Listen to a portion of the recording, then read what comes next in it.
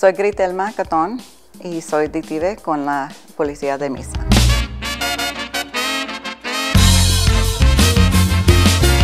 My parents are from Chihuahua, so we are the first generation that actually came here to the United States. I grew up in Lamar, Colorado. It is a very small town. My parents were farmers. We pretty much helped them in any way as far as taking care of the other little ones while they were at work. I am assigned to the Community Relations Division. I am actually the Community Relations Officer, so I work a lot with the youth programs.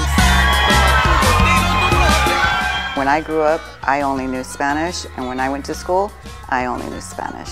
So at school, that's where I learned to speak English. Growing up, I had to translate for my parents. This is a permission slip. This is what is happening.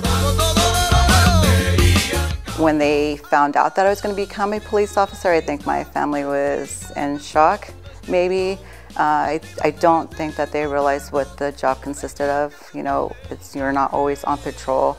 I've had the opportunity to be part of the Community Relations Division, where I am able to actually interact with the community and kind of understand on what their struggles are, or what their needs are, if there's anything that we're doing right, or if there's something that we can improve within the community.